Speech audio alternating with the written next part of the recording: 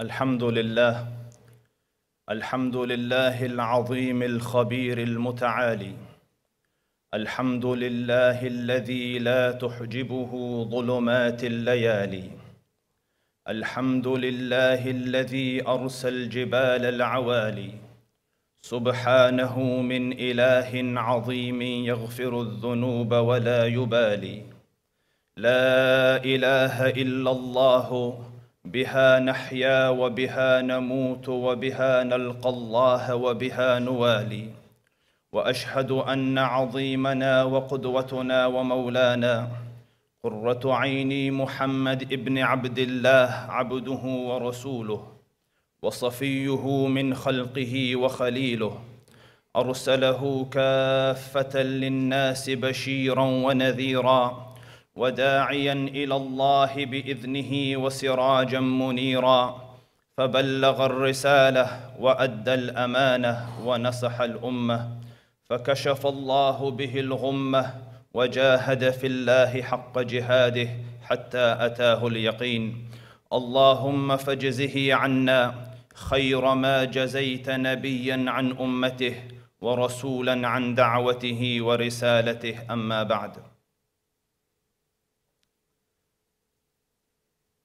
In a time where our heroes have become the most decadent of humans, where to reach celebrity status you would have a requirement to have performed some type of a shameful act, be it a lewd tape released about you or exposing picture about you uploaded somewhere. In a time where humankind have almost become confused about what is greatness, we have ventured to go through the annals of human history and find true leaders and true role models for not only us but for humanity in its entirety to follow. And in that regards, you would notice that our events usually have an analysis of the greats that preceded us. And today, walillahi alhamdu wal minna, we are studying the lives of greats not by the tongue of men.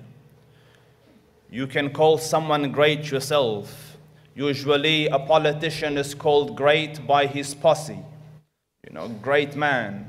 They call him chamcha in the other languages, you know, great man. But that isn't greatness. And then there's another level of greatness where humankind call you great. And then there's another one where history calls you great, Alexander the Great. And then there's a greatness where Allah Rabbul Izzah calls you great. And in a language appropriate and eloquence only to the Arabs, they say, فَأَيْنَ النُّورُ السُّهَى مِنْ شَمْسِ الضُّحَى وَأَيْنَ الثَّرَى مِنْ ثُرَيَّا وَأَيْنَ الْأَرْضُ مِنَ السَّمَاءِ. What is the comparison between the ordinary to the prophets? How can the earth compare to the heavens? How can the ordinary compare to the prophets? And just so that you understand, Allah Rabbul Izzah created the entirety of the creation. And from the entirety of the creation, Allah Rabbul Izzah honored, chose, selected and preferred humankind. إِنَّ اللَّهَ اصْطَفَى مِنَ الْخَلْقِ بَنِي آدَمَ وَاصْطَفَى مِنْ بَنِي آدَمَ الْأَنْبِيَاءَ. And from amidst the humankind, Allah Rabbul Izzah then honored, exalted, preferred and chose the Anbiya. And in that regards, He sent 124,000 Anbiya. And then from the galaxy of the Anbiya, Allah Rabbul Izzah honored, chose, selected and preferred the Rusul. And from amidst the Rusul, He Azza wa Jal selected 5 as the greats, Ulil Azmi min al-Rusul. And they are chronologically, we have started Nuh alayhi salam, Ibrahim, Musa, Isa and Muhammada alayhim afdalus salatu wa atammu taslim. And then from this exceptional 5 men, when Allah Rabbul Izzah chose a friend, He Azza wa Jal chose Ibrahim and Muhammada. And today we are talking about one of the friends of Allah Rabbul Izzah. Try to understand this, that the one that created the sun and the moon, you know, just forget about the rest, just look at the sun. 15 million degrees centigrade surface temperature. You can fit 1.3 million earths inside it. The Lord that created that has chosen from amidst humankind a friend, and he chose Ibrahim as his friend. And in the 73 places that he mentioned this beloved friend of his in the Quran, anytime you read it, you can't help but notice that Allah loves this man immensely. There's a special bond between the one that creates, Subhan al-Khaliq, between the Dhul Arsh al-Majid and Ibrahim alayhi salam. And it is no secret why. Allah Rabbul Izzah says, وَإِذِ ابْتَلَى إِبْرَاهِيمَ رَبُّهُ بِكَلِمَاتٍ فَأَتَمَّهُنَّ. Anytime we tested Ibrahim with certain words and certain tasks and certain missions, Ibrahim perfected and excelled in all our tests. And this dunya is dar of ibtila, so this is a test. Yet in the tests of tests, Ibrahim succeeded and perfected. And the tests of Ibrahim didn't start, in middle ages or old age. It started at a very young age. He opened his eyes. Can you imagine opening your eyes and around you it's an ocean of shirk? Idols and images and vain statues that man, the one that Allah created to be his vicegerent, the best of Allah's creation, is now humbling himself to stones. So in this climate, Ibrahim is born. Psychologically, you would have anticipated for him to follow the trend. Imagine his father is the maker of it. His father is the fashion of the idols. It's bad for business if you go against it. Yeah, Ibrahim alayhi salam.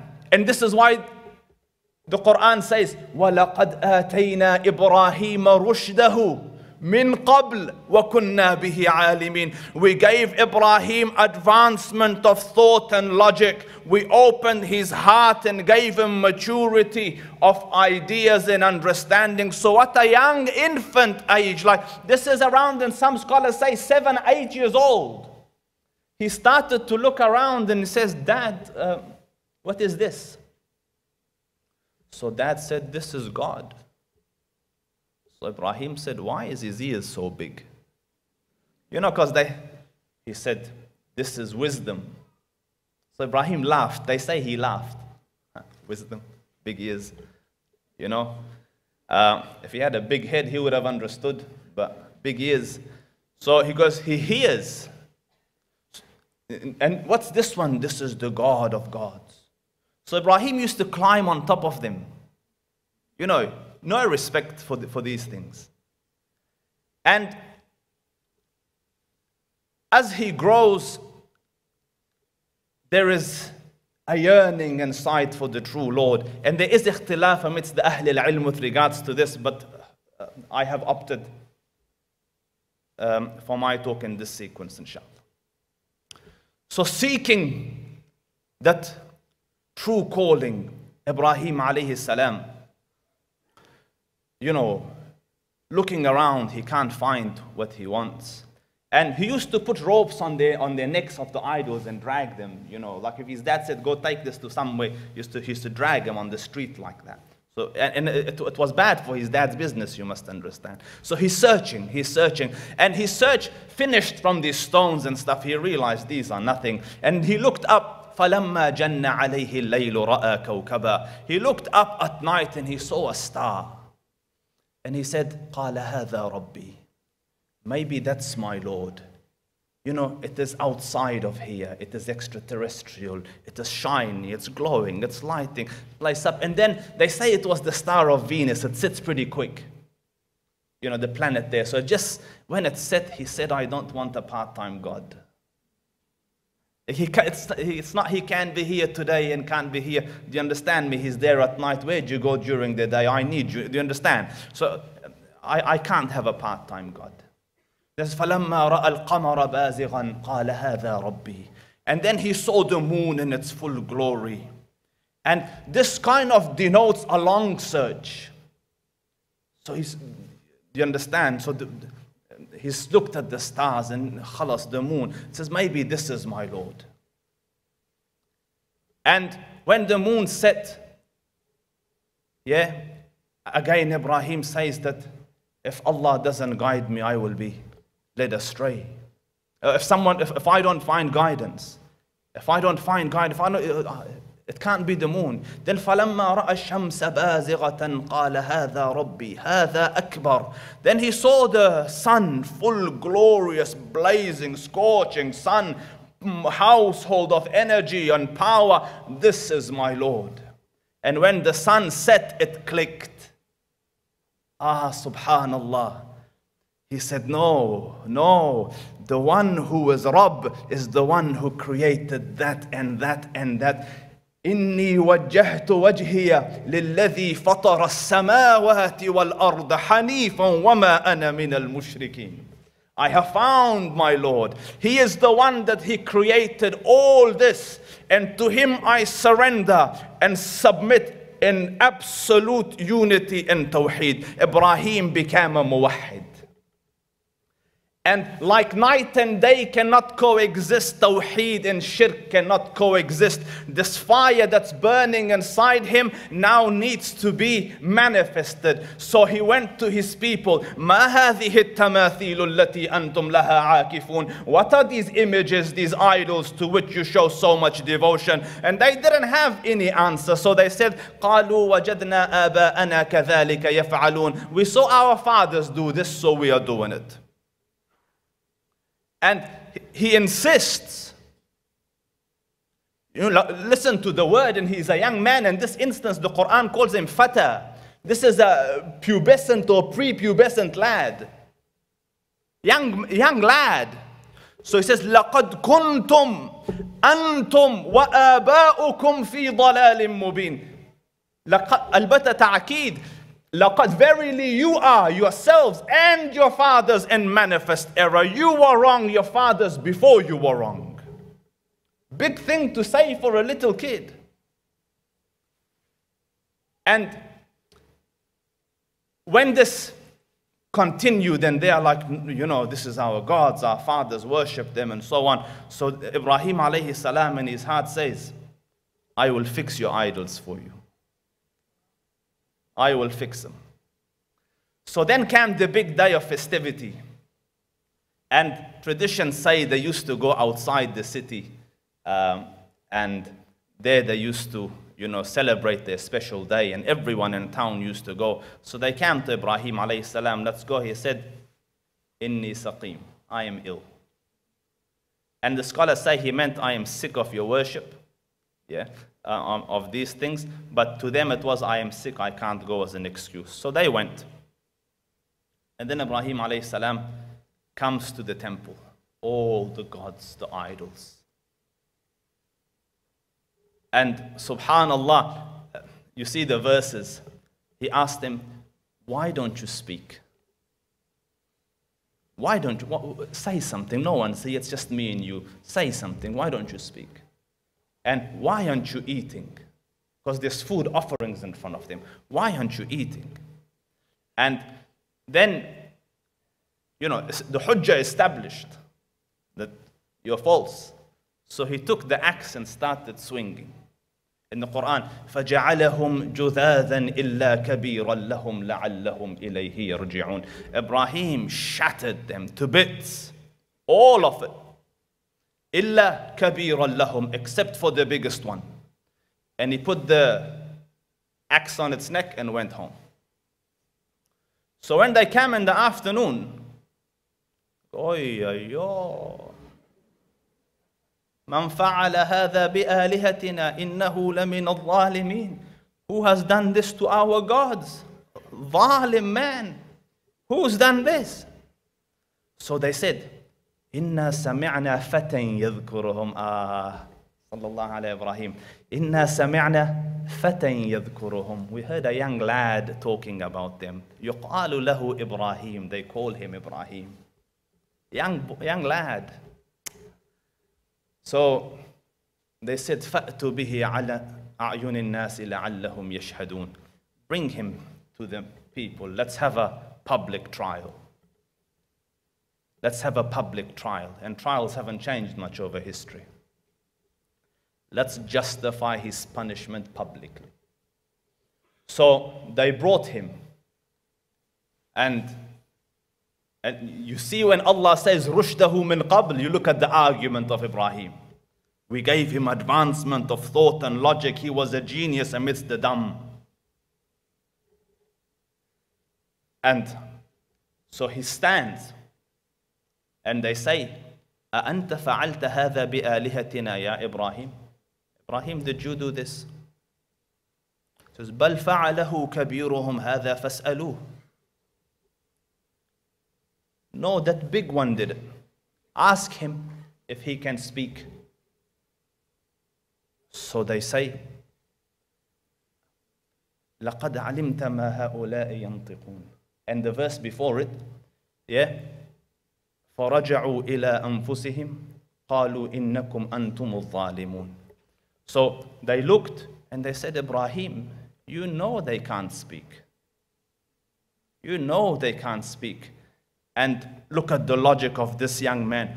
أُفِّلْ لَكُمْ وَلِمَ تَعْبُدُونَ مِن دُونِ اللَّهِ. Woe be unto you. Then why are you worshipping them besides Allah Rabbul Izzah? Don't you see that they can't do anything? I've just broken him to pieces. He can't save himself, so what's he gonna do for you? So they said, انصروا آلهتكم حرقوه وانصروا آلهتكم إن كنتم فاعلين. Burn him and help your gods if you're gonna do anything. Save face. And this is the same problem with humankind.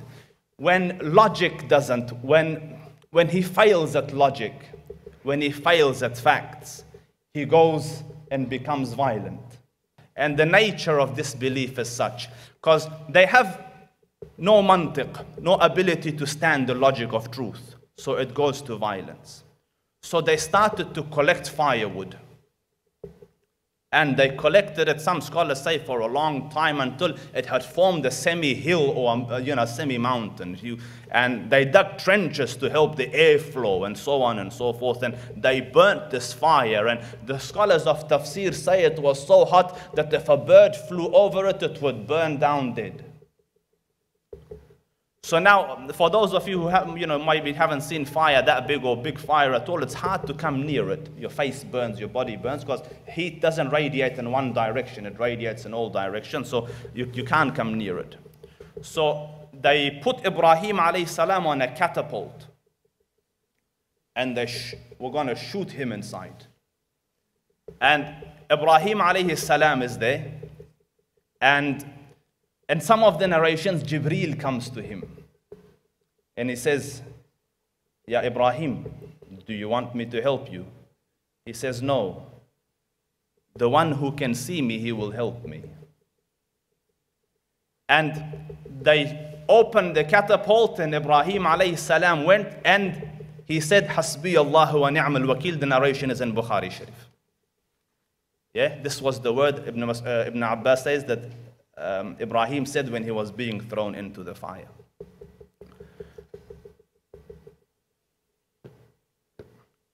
So Ibrahim is going into the fire. The fire has been burning specifically for him. It's been prepared for him to burn him, to kill him. And Allah Rabbul Izzah Jalla Jalalul Malik is watching everything. So as Ibrahim makes his way into the fire, the Lord decrees, Ya Nar, Allah, Ya Nar, O fire, Kuni Barda, be cool. But coolness would have frozen Ibrahim. So Allah Rabbul Izzah put a conditional clause, وَسَلَامٌ عَلَى Ibrahim, and keep Ibrahim at peace. So Ibrahim landed into the fire, and the fire subsided, and eventually Ibrahim walked out. Not a hair on his head is hurt. And he lived a good long life, and in his old age they asked him, Ibrahim, what was the best days of your life? He said, there in the fire. Because Allah's promise was salamun ala Ibrahim, be an abode of peace for Ibrahim.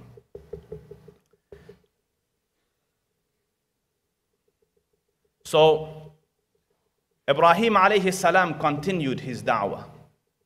and the people resisted. And the local king, the king of the place, Namrud, he heard of this incident, so he called him.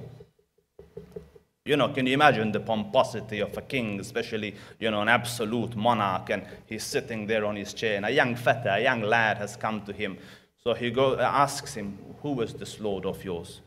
So Ibrahim, and subhanallah, I teach, and I teach youngsters, and you will not get answers like that these days. Who is your Lord? He goes, Rabbi alladhi yuhyi wa yumit. My Lord is the one that gives life and takes life. And this arrogant king says, Ana uhyi wa umit. I give life and I take life. Hey, I'll show you. Bring 2 prisoners. So they brought 2 prisoners. He killed one and he let the other one go. He goes, see, I gave life, I took life. Obviously, it's a non-cynical argument. Did you bring him out of nothing? Did you give life to that frog and that tree and that bird and that ocean? You don't give life. You've decided to kill one and you haven't killed the other. That's not giving life. But Ibrahim is too intelligent to get bogged down in these things. No, I didn't mean it like that. He goes, khalas. Oh, so you want to compare to Allah? Khalas. He goes, Inna Allah ya'ti bi-shamsi min al-mashriq, fa'ti biha min al-maghrib. Allah brings the sun up from the east. Bring it from the west. The Quran says, فَبُهِتَ الَّذِي كَفَرَ. The disbeliever was flabbergasted. He was finished. What am I going to say to this? Logic like that. And I want to pause just for a second here, because it is important to understand a couple of characteristics. In a world filled as it is today with immorality and sin and vice and indecency, the du'at will at times find themselves alone. Understand, Allah is always with you.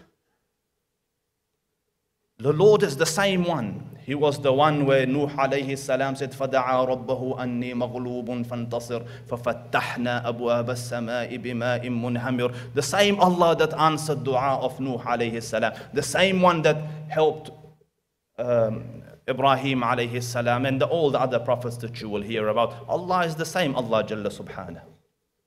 So you have Allah Rabbul Izzah with you. Number one. Number two,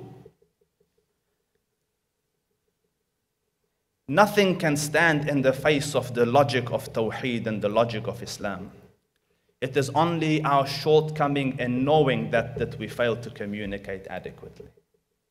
So master your field and present it in the best possible way. And so Ibrahim alayhi salam preached for some time, and eventually his people said, we will kill you, just leave here. So he said his goodbyes and he went. And for the rest of his life, he's a muhajir prophet. He went from, city to city and place to place, settled here and then resettled there and then came back here. And for the rest of his life, he's a muhajir prophet. And then he reaches old age, and still his house, there's no child in the house. 80 plus, and some narrations, some close to 100, there's still no child in his house. And then he eventually makes this dua. قَالَ رَبِّ هَبْ لِي مِنَ الصَّالِحِينَ. Oh Allah, give me a righteous one. And as the dua is uttered, the good news comes. فَبَشَّرْنَاهُ بِغُلَامٍ حَلِيمٍ. We gave him the glad tidings of a righteous son. So can you imagine an 80-year-old father or a 90-year-old father and a darling son? Can you imagine? There's like the house of Nubuwwat is now, they say Rawnaq Bakhshi, that the house has become bright with a child is their life, is their happiness, is their... The father thinks he will take the reins of prophethood after me and all that. And then, so the first test was in his childhood da'wah, yeah? Now look here. So Allah Rabbul Izzah orders, take the child and the mother and go to that barren, forsaken desert and leave them there and walk away. Ya Ibrahim, you are my Khalil, but has the love of something else entered your heart that will supersede my love? Here's your test. And he doesn't know it's a test. So Ibrahim takes the child and the wife and takes them to the valley of Mecca. And those of you who have been to Mecca, don't look at the hotels. Remove the hotels. It's just barren rockland. It's just rocks and dry, forsaken desert. So he leaves them there with a bag of water, and he walks away. So imagine the sentiments of this wife. Like, have I done something wrong? Why am I being left here? And she runs after him, Ibrahim, to whom are you leaving us? Why are you leaving us? He doesn't say anything, just keeps walking. And then she says, Allahu amaraka bihadha. Has Allah ordered you to do this? He nods. So she says, go. Allah Rabbul Izzah will not let us go to waste. لن يضيعنا. Allah Rabbul Izzah will not let us go to waste. And that is the iman of a righteous believer. Around you it is certain death, but now Allah is here. Allah won't let. And imagine believing like that in every aspect of life. Difficulty comes, now Allah is with me. Allah won't leave me. Allah won't forsake me. It is the requirement of correct belief. So then this father, this 80, 90-year-old father who's just given up a babe, a young child, infant, takes a few steps and then turns towards the heavens. Because رَبَّنَا إِنِّي أَسْكَنْتُ مِنْ ذُرِّيَّتِي بِوَادٍ غَيْرَ ذِي زَرْعٍ عِنْدَ بَيْتِكَ الْمُحَرَّمِ. Oh Allah, I have left from my progeny in an unvegetated valley. For miles on end, there isn't a twig to shade under. Forsaken, barren, difficult, harsh, hot land. I have forsaken my progeny there. بِوَادٍ غَيْرَ ذِي زَرْعٍ عِنْدَ بَيْتِكَ الْمُحَرَّمِ. Why? رَبَّنَا لِيُقِيمُوا الصَّلَاةِ. So that salah could be established in this part of the land.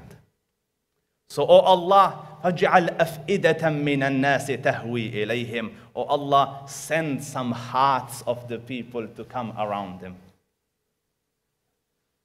So, you know the story, famous story, and subhanallah, our mother Hajar alayhi salam and Ismail alayhi salam are there. The water pretty soon runs out. Her own milk runs out. What to give the child? The child starts to cry. The heat is scorching. Can you imagine in the desert? No one in the desert. And she runs up. She thinks she sees water or looks for a glimpse of hope. Safa and Marwa, and does the 7 laps that you do in Hajj. And the young child is there crying. So Allah Rabbul Izzah tells Jibreel, go Jibreel, at the foot of Ismail strike, bring out a water that will not cease till Qiyamah come. So he came, Jibreel, and struck at the feet of Ismail. Water gushed out, the one you go and drink Zamzam. Yeah? And the hadith says, one of the springs of Zamzam come from Jannah, of the 3. So they did a test. They find they can account for 2/3 of the water, 1/3 they don't know where it's coming from. And drink Zamzam on any niyyat you want, Allah will give it to you. So this water came forth, and the birds saw the water and they encircled around. The travelers saw the bird, they go, there must be water there. So they came and they found a lone woman with a little babe next to the water. And this is why the dua of Ibrahim is accepted. They haven't said, woman, move, we want the water. Yeah? And you look at the strength, and subhanAllah, this is the sadness of our times. We have forgot what qualities mean. We judge women by the shapes of their bodies, the thickness of their lips and the thinness of their noses and the curliness of their hairs and things like that. But you look at all the great Muslim women of Islam, no one describes them. It's always their character and their personality. No one says shape like this, body size like this.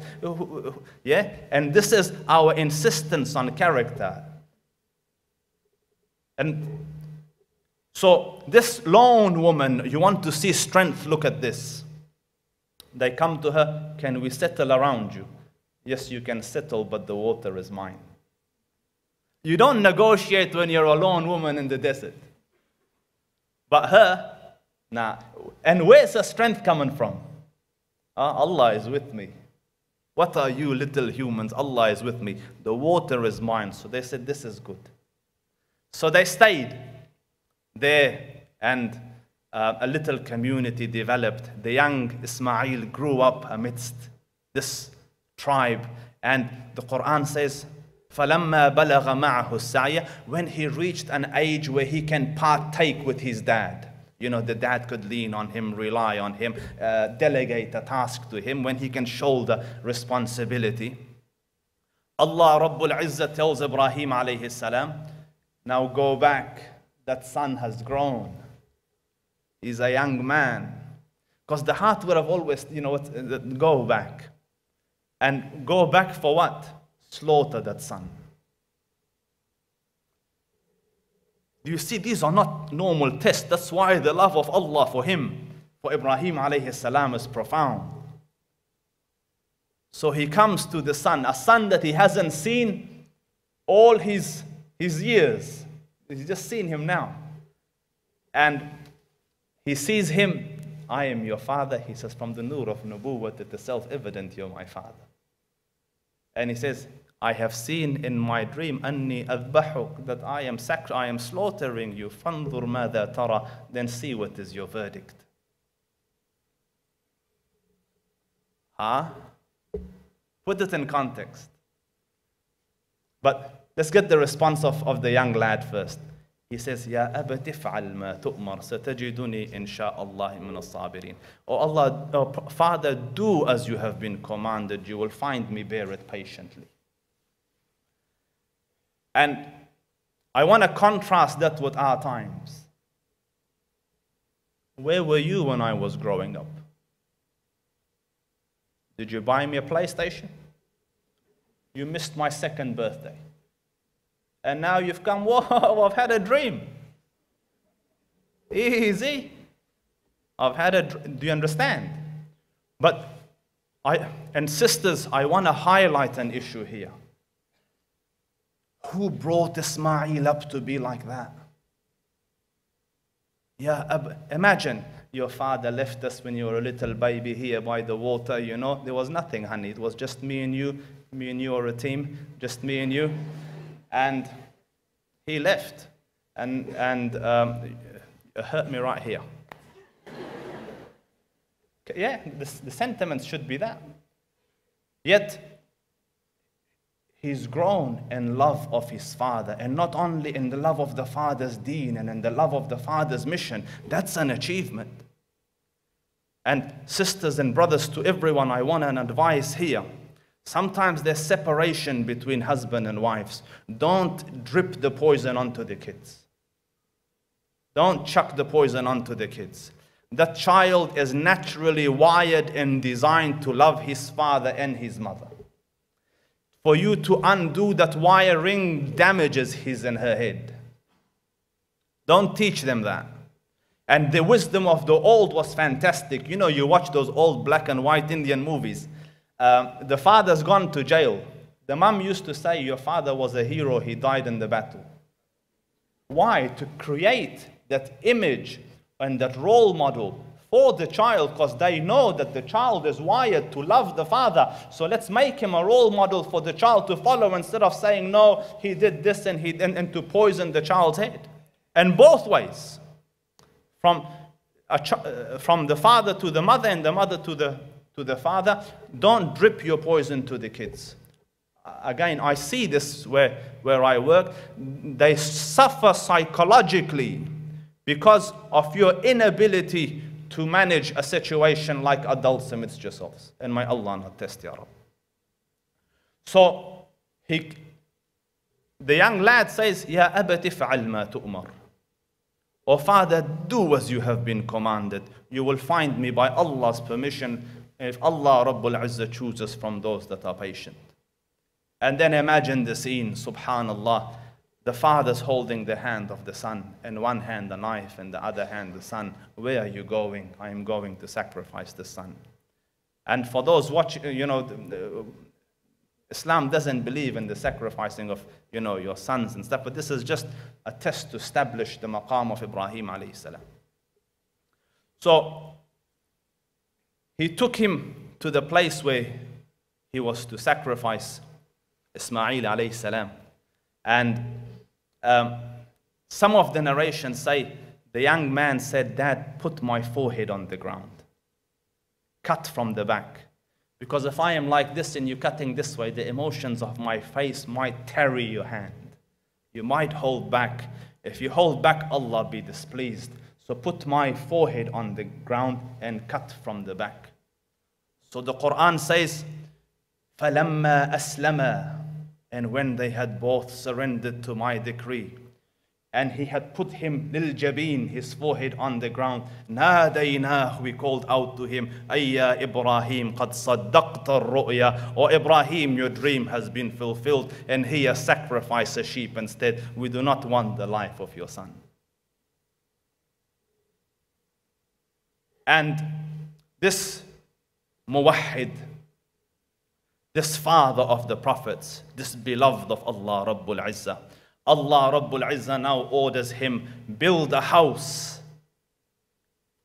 Build my house here as the first house of worship and as a monument of your dedication and tawheed. So until Qiyamah come, people rejoice and celebrate and remember that a muwahhid like Ibrahim lived, and one who gave his all and everything for the sake of deen.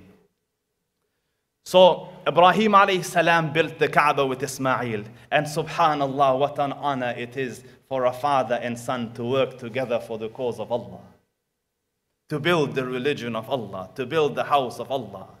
Imagine that.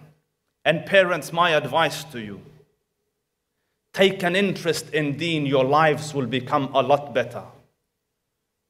Wallahi, I don't say it because it's a nice thing to say.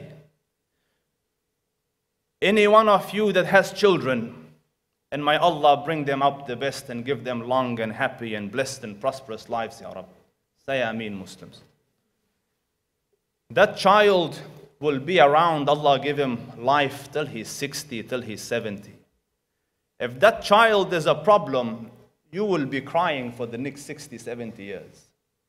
I have seen adults, parents cry at the pain of their children, and the child is 30 and the child is 40.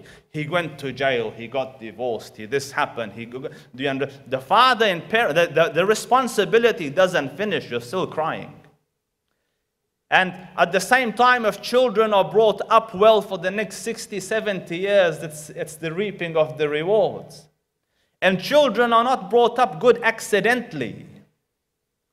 They show interest in what you show interest. Imagine, here I'll give you an example. All the family are car racers.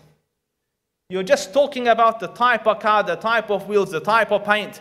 That child, he's 3 years old, he's got a spanner looking for something to open.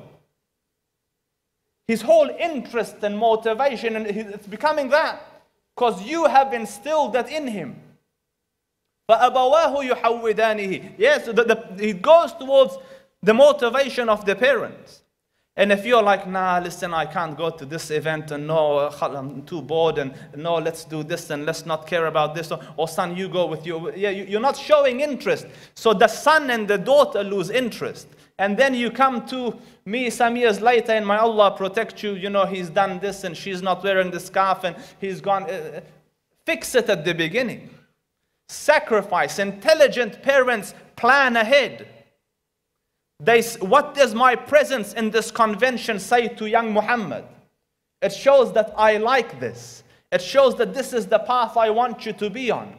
An alim speaks, and alhamdulillah, we have the Ahl al-Ilm and Ahl al-Fadl with us this time round. They speak, you go home and say, son, did you see Sheikh Sulaiman Mullah speak? MashaAllah, you will be the Sulaiman Mullah of our times. Can you imagine? You've set direction for the child. But instead the child sees everything and anything but deen. He's looking at Justin Bieber and all he learns is doing that hair thing, you know. And he goes to this Beckham and poor guy's done his hair. I said, do you understand me? That's what you're selling. So what do you expect from the child? So father and son together built the house. Yeah, and they make dua, oh Allah, accept this from us. So Allah Rabbul Izzah says, وَأَذِّمْ فِي النَّاسِ بِالْحَجِّ يَأْتُوكَ رِجَالًا. O Ibrahim, now proclaim the Hajj amidst men, they will come to you. Where? In the desert. Who's around? Nobody. But proclaim the Hajj, Ibrahim. You do the call, we will make it reach. So Ibrahim alayhi salam called out to people to Hajj, to come. And Subhan al-Khaliq, you want to see the result of the dua of Ibrahim.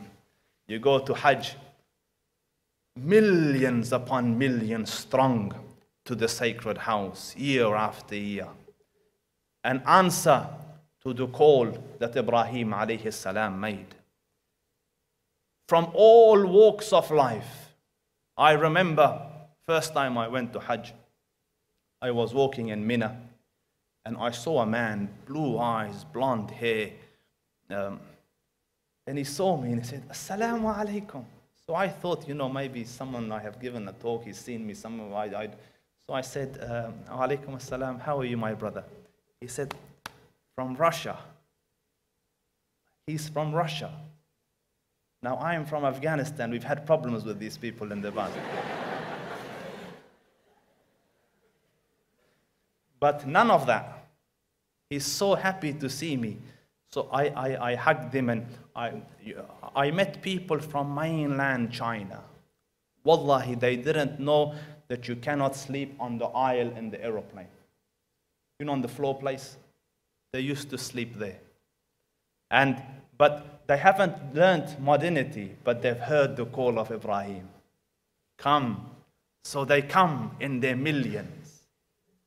And there's no arguments, there's no fighting. لا رفث ولا فسوق ولا جدال في الحج. In peace to millions. And this says volumes about the vision of this deen for the world.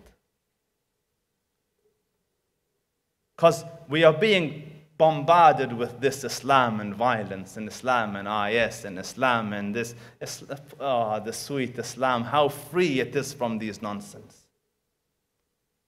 You want to see the vision of Islam?